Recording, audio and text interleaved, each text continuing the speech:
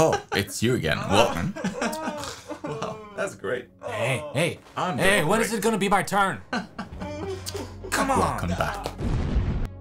Oh, hi. I'm Mark. I used to be a senior artist at Blizzard Entertainment, and now I teach art for a living. In this emotional weekly episode of my YouTube art school series, I'll show you how to draw compelling facial expressions for your characters, since it's been requested a lot. There are different layers of complexity here, but as usual, we'll start simple and add more and more subtlety to our facial expressions as we go. We're about to cover a lot of emotions today, so quickly, let's get this class started.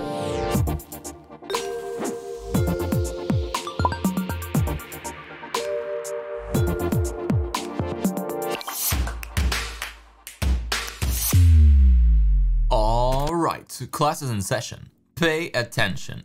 And pay the class fee of either 1 like or 1 sub. You must.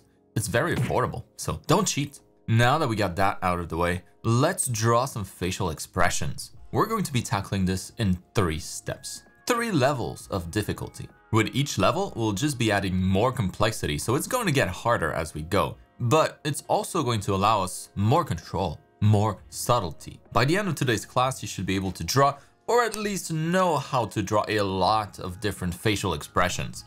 Wow. Let's get right into it. Never mind, I already started. At level 1, we'll be focusing on 4 basic emotions. 5 actually, including the neutral face. I think these are some of the most common emotions that you'll be drawing for your characters anyways, so if you're not used to drawing facial expressions, you'll definitely want to start here. I'm talking about a neutral face, a happy face, a sad one, an angry one, and a surprised one. These can all be simplified with very few details, and they're pretty easy to get right too, actually. You'll see, especially if you're a student of my art school program, where among many other topics, we learn how to draw the human head in great detail. Check the link in the description to learn more about the program, and use the coupon in the video description for a big discount, extended until the end of the month, for subscribers only. Anyways, at level 1, we're particularly interested in the position of the eyebrows, the mouth, and the cheeks. We'll start with the least amount of detail possible to make it easier, so let's see what happens on these simplified faces. The neutral face is going to leave all of those features relaxed. The eyebrows will be mostly straight, the mouth will be straight, and no particular muscle is flexing in the face, so the eyes are not particularly wide open. They open up a lot more when we look at a surprised face though.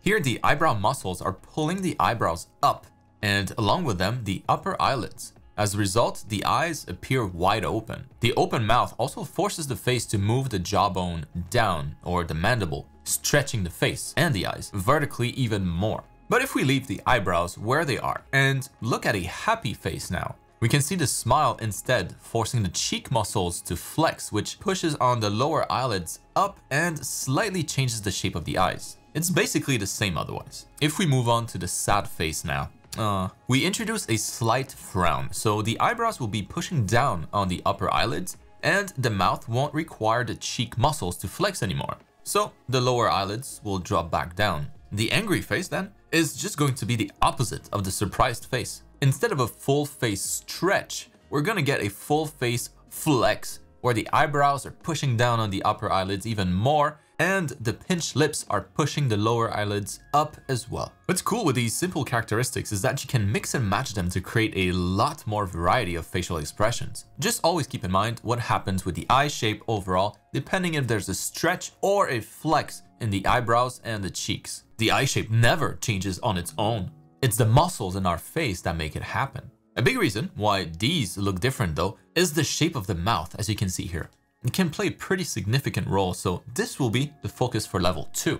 When we start tweaking the shape of the mouth, we'll be able to get a lot more variety in facial expressions. We communicate a lot with the eyes alone, but simply drawing the mouth differently allows us to draw a lot more different emotions. There are many ways to draw the mouth, but I always keep these 5 in mind as my foundation. The closed mouth, like we saw already, the laugh, the upside down laugh, or I guess a sad mouth, a yell, and a grin. And we can now use these on our base heads to get a ton of simple facial expressions. Amazing. We're only playing with a few ingredients here and we got all of this already. These need a little bit more detail to really be compelling though. She seems bored, so let's fix that. If we just add a laugh, something's missing, isn't it? Like we saw in the first part, flexing the cheeks should also affect the shape of the eyes. As they flex, they rise on the face, which pushes the lower eyelids up. The muscles around the lips also push the cheeks up, and so we should get a bit of a skin fold around the mouth too. And that line, by the way, isn't random. It's called the nasolabial line, and smiling just makes it more pronounced. It's always there, especially when you get older. It starts right behind the nostrils and contours the mouth. There you go, that's better. She's pretty happy, but like in my basic facial expression, when we smile, we also tend to raise or stretch our eyebrows, so let's fix that. Oh my, now she's very happy. The other extreme is when a character is very mad, and once again, the simplified drawings I have on the side here don't really do it justice. Just like a full-face laugh, anger can also make us flex our face muscles quite a bit, just in a different way. You bored, bro? What if I told you that you'll never get the girl next to you because you're just a drawing?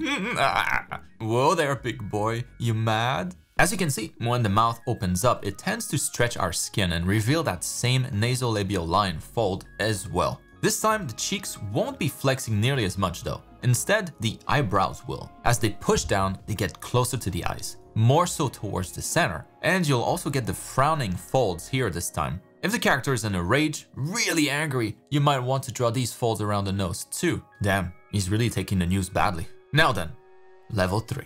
Here we are.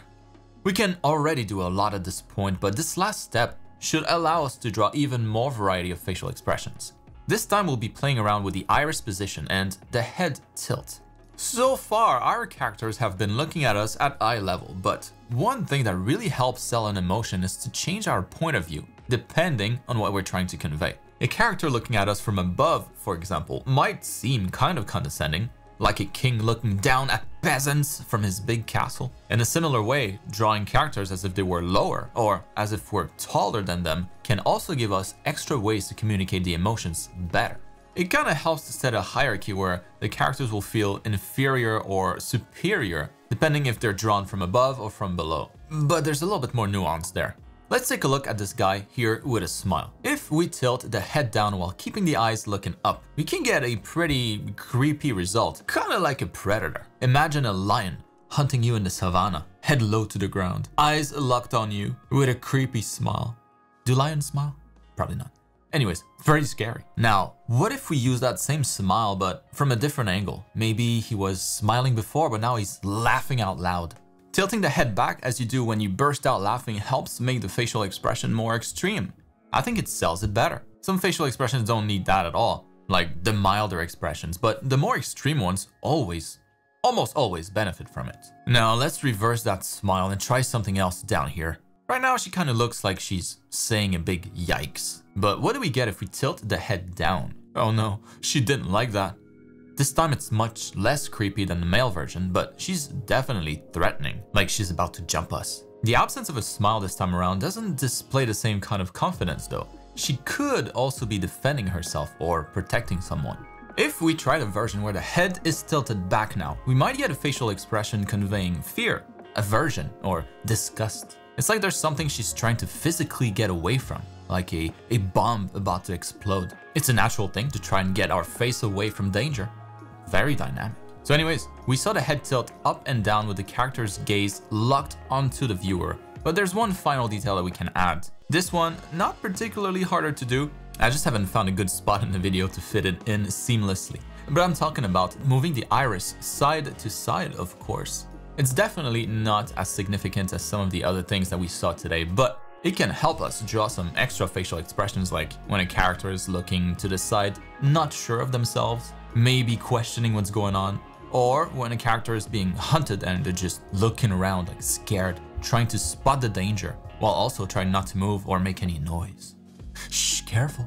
But now, I think we covered enough facial expressions, so this is going to be a wrap for this week's class. By remembering just a few basic emotions like we saw in the first part, then adding different types of mouths to these same emotions, and then playing around with the head tilt of your character and the direction of their gaze, we're able to get a lot of variety. I'd argue, more than you'll ever need. And I hope this was helpful. If it was, then tell a friend. Let's get more people to improve their art. Remember, we're gonna be starting a public Discord server once the channel reaches 1 million subs. It's approaching fast. Also, since you made it all the way to the end, you win a free brush set. You can get one of my main brush sets for free right here in the top right corner of the screen or down in the description below. This includes my legendary line art brush that I used in today's class. Use them responsibly. Finally, if you ever draw something cool as a result of the YouTube classes or with my brush back, show me. Tag me on social media on Instagram and Twitter. I can't usually comment because of the crazy amount, but I do see everything and I love seeing what you create. Often, at least I'll try to retweet or share the stories on IG that you tag me in. Just like I read every comment here on YouTube, so if you enjoyed the class and want me to keep producing more, let me know in the comments. If you also have any suggestions for future videos, shoot them down below as well. One last thing.